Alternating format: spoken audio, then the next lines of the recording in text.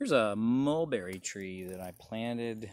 Well, I accidentally planted. I left the pot in one spot for too long. So this tree is in the ground. So that's never going to move. But it looks like a great year for the mulberries.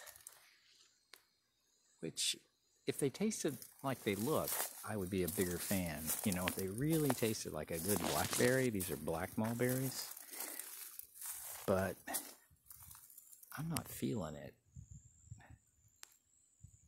So the birds, they'll be happy. Like, here's one, right? And it's, well, okay, to be fair to the mulberry tree, that guy's not really ripe. So a little premature on that. He looked black up against the sky. So I'm going to taste him anyway.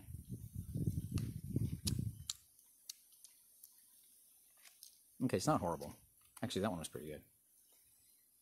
I'm going to change my mind. Let me find a ripe one. So that one's not ripe either. So obviously a male and I'm colorblind. Let me try this one too.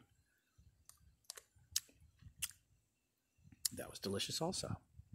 Just forget everything I said at the beginning, okay? Mulberries are awesome.